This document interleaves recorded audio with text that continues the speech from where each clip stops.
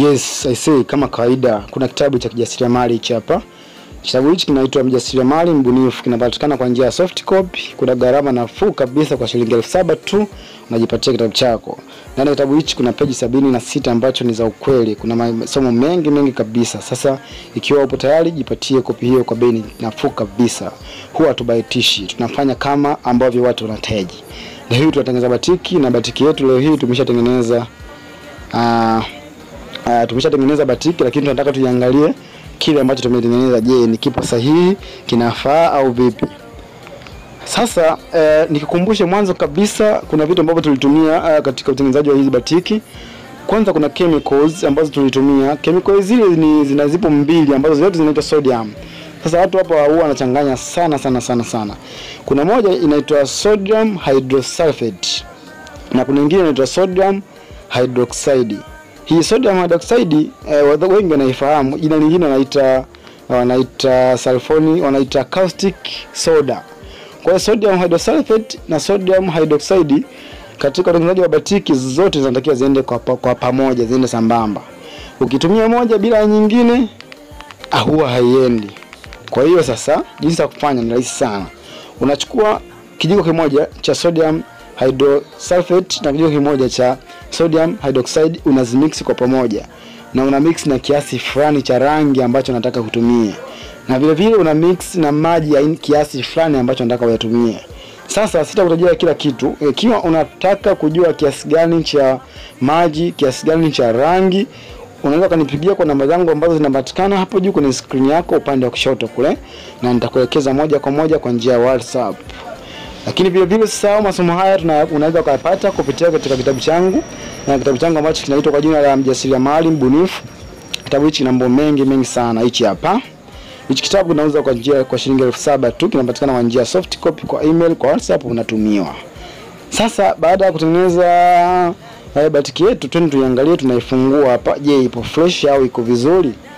Kumbuka tulitengeneza batiki ya aina tie and dye. Means kwamba tie ni kufunga kamba, dye kuitia rangi. Kwa hiyo tumefungua kamba yetu kisha tukakifungua kitambaa chetu. Wow, very fantastic. Kitambaa kipo vizuri, kimependeza.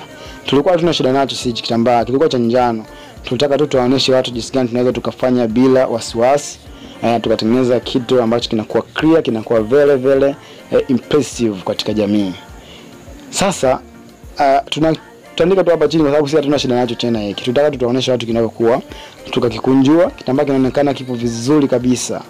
Ikiwa watu ambao wanapenda batiki wenyewe nadhani wanafahamu, unaweza kaona hapo ni kitu ambacho amazing, kitu ambacho kipo very vizuri. Sasa usisumbuke sana. Jinsi ya kufanya sasa, kama unahitaji ufanye kama hivi na wewe, unatakiwa ujiunge katika darasa letu kupitia WhatsApp. Namba zangu 0718 567689, hiyo inapatikana WhatsApp, au 068486 3138 pia nayo inapatikana WhatsApp. Gawaza Ben YouTube channel yetu. Kuna mambo mengi kabisa utayapata kupitia channel hii. Kishike vizuri hichi kitambaa ukiona, tukakikunjua hapo, tukakishika, na hii ni amazing method of creating batiki. Ni njia nzuri kabisa na very simple ya kutengeneza batiki. Ikiwa unapenda na wewe ufanye kama hivi, namba zangu hizo hapo, ni check, jiunge na darasa letu kwa njia ya WhatsApp kwa gharama nafuu kabisa, utapata vitu vyote hivi. Wale ambao wanaendelea kunifuatilia, kuna website ambayo tunaiandaa.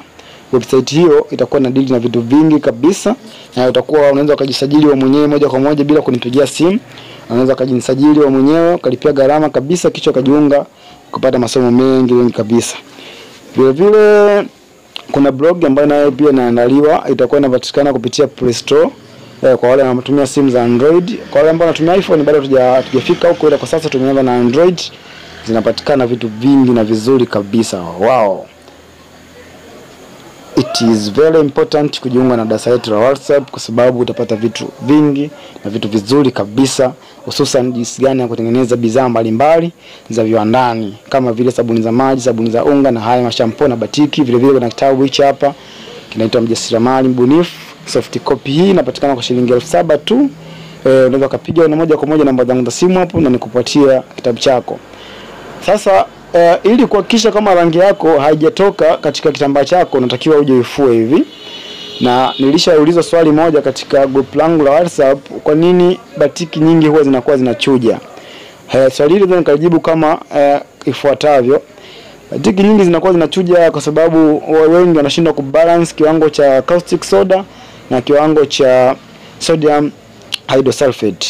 Caustic soda ina tabia ya kushikilia rangi, inang'ang'aniza rangi ikae katika kitambaa, katika nguo ambayo umeitia batiki. Lakini ukikosea viwango tu, ukazidisha au ukapunguza, matatizo yanakuja katika upande wa rangi, huwa inachuja kabisa. Hiyo ni point namba 1. Na point namba 2, kwa nini batiki inakuwa haipendezi au inakuwa na rangi mbaya au inakuwa na rangi inayochuja? Ni kwa sababu ya watu baada ya kutengeneza batiki huwa hasubiri baada ya nusu saa au lisali moja ili ikauke. Yeye anachokifanya, anatumia pale pale, anaenda kuifua. Rangi hata haijakolea, rangi haijashika katika kitambaa, lazima rangi ishindwe, lazima rangi ishindwe kabisa. Kwa hiyo lazima ufanye kitu ambacho kinakuwa kizuri, kinakuwa poa kabisa. Ndio. Kuna mambo haya hapa. Gawaza Entrepreneurship Group ni group ya WhatsApp ambayo inafanya vitu vingi kuhusiana na ujasiriamali wa vitu mbalimbali. Kuna vitu vingi sana tunafundisha kupitia ujasiriamali wetu huu wa Gawaza Brain. Naitwa Mohamed Gawaza. Unaweza kunipigia namba zangu ambazo zinaonekana hapo kupitia Tigo, Vodacom na Airtel. Usisahau kunisubscribe kupitia YouTube channel yetu, naitwa Gawaza Mohamed au Mohamed Gawaza. Asante sana. Big up to wewe.